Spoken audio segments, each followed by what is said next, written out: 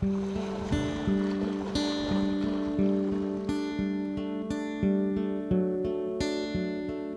patterns or buzzer patterns, and this one's the Quilled buzzer.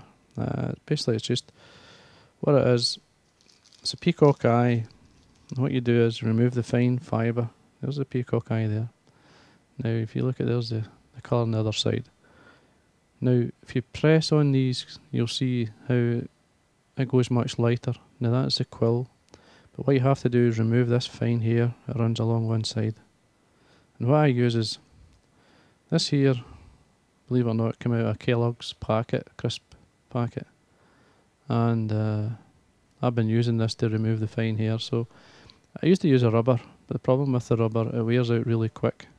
And this here is just like a rubber tyre type thing. If you find a piece of rubber like this, I mean it will last much longer, and it will remove the fine hair for you, or the fine fibre. Now hook I'm using, this is a size 10, it's a B175, and it's a Camasan, and thread I'm going to be using, which is quite heavy, but I'll flatten out as I go. There's a UTC, the 140. You could use the 70, the finer one. Now it is a flat thread, I say it's black. Now what I'm going to do is put down a layer of thread. Now to flatten the thread, if you spin your bobbin holder anti-clockwise, you'll see that the thread flattens out. And I'm going to take away the waste and then carry on down, just opening out as you can see the thread as I go to make it really thin. It covers quick, that's why I like it. Now here's your peacock quill, stripped of the fibre. Now the way I tie it in, now I tear it from the eye, the peacock, so I'm left with this tiny piece of skin, a fibre, which I tie in with this.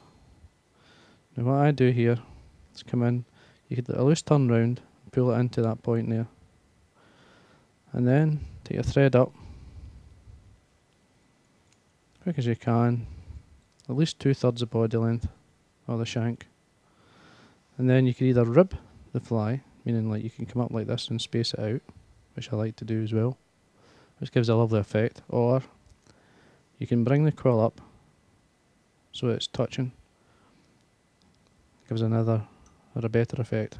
Now don't worry about that, that was just the very tip of the quill breaking. It is very sparse.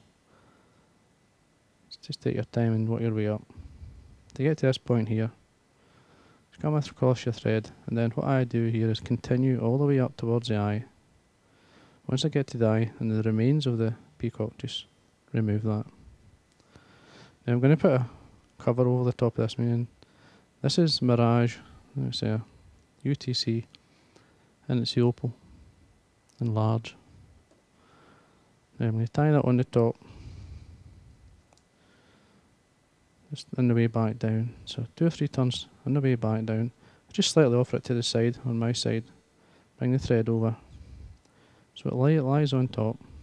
Take the thread all the way down until you come to the quill itself. Now I'm going to put some cheeks on this. In this case, this is some dyed gooseback. And these are the very fine ones near the top of the feather, which I like. There's less bulk in these. Take 2. Just bring them in. Now what I'm going to do here is just line them up, but take away the actual points, and then offer them on the side, and just fold them down each side, slide them in. Just watch where they're sitting. You want it really close to the sides. Just before you do anything, I would double check exactly where they are sitting, and I like to get them sitting right beside the Mirage. Then carry on up with your thread to the eye, come 2/3 of the way back down, then come back up. That's plenty. Now bring the gooseback forward and on top of the eye to a single turn. Basically what I'm doing here is folding them or crisscrossing them. See, they're crossing one another. It means they're really nice and tight. Always keeping the thread tight. Then bring over your Mirage. Now you may get a slight ripple, but bring your nail on top. tighten up. Now I'm looking for this to touch. Oops, I'll try this again. Just to show you. Now once you bring the goose forward, as I said, get them crisscrossed. Bring the mirage then over the top. And as a loose turn, just leave it. Allow these to pull down. Tighten up. Once allow it to tighten. And I say I'll put another turn in there so it doesn't slip this time. You'll see that it allows the mirage to touch the goose by it. The reason that what happens if you allow that, the colour comes into the mirage itself. Then take your thread up. Just forget everything just now. Just keeping the thread nice and tight.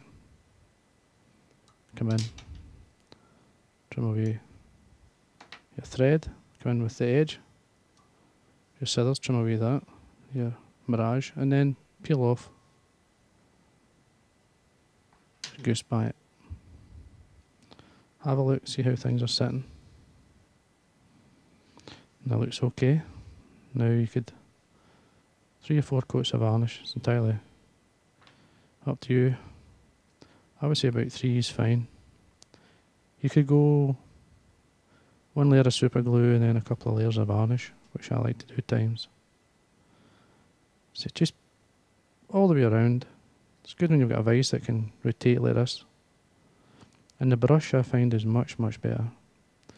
If you put too much on, you can actually take it off. It's very easy to do that. One there. And that there is one of my favourite midge patterns, and it's the Quilled buzzer. Very simple and easy to tie, and very effective.